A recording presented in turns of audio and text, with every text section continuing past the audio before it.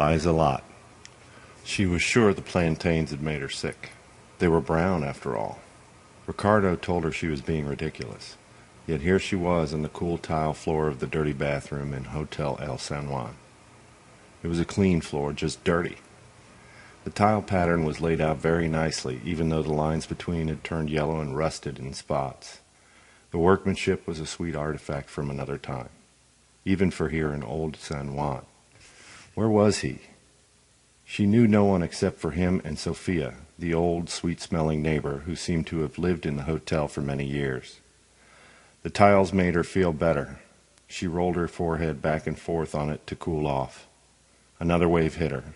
She pulled herself up to the toilet, placed the towel on the edge, held back her blonde hair with one hand, and vomited once more. Her mother came to mind. She would have loved San Juan, even this dirty, clean bathroom. She loved the romance of these kinds of stories. Woman falls in love and gives up everything to gain the everything everyone wants, not what they need. Where was he? He was gone all night and most of the day now. The desk clerk had been up 2 or 3 times to get the rent for the day. At least that's what it sounds like he's asking for. He seems friendly to her, though. He's always smiling widely and looking at her closely. The boat ride over made her sick, but that was days ago. Ricardo moved them into this room on the promise of getting them across and over the island to Ponce, where he had familia.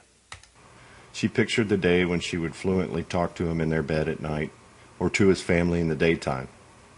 She would be sitting by the fire with the grandmothers, making tortillas and pulling pork for taquitos. The image was the same every time it was dreamt, but now it seemed farther away and more faded. After she was done gagging, there was nothing left to get rid of. She let go of her hair, rolled onto her back, rolled up the towel, and put it under her head. The bedroom with its lace pillow covers and high, small windows was inviting in a quaint third-world way. She wished she could look out a window, though.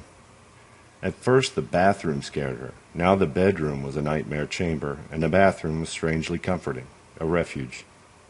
A cockroach felt its way across the top row of pink tiles high on the wall. Where was he off to?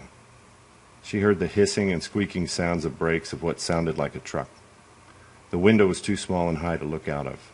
A rivulet of sweat traveled from her forehead over her eyebrow, rounded her cheek, slipped along her jawline, and flowed over her chin. Tickled her throat and finally swung under to the back of her neck. She felt it dangle there before it let go and dropped to the tile.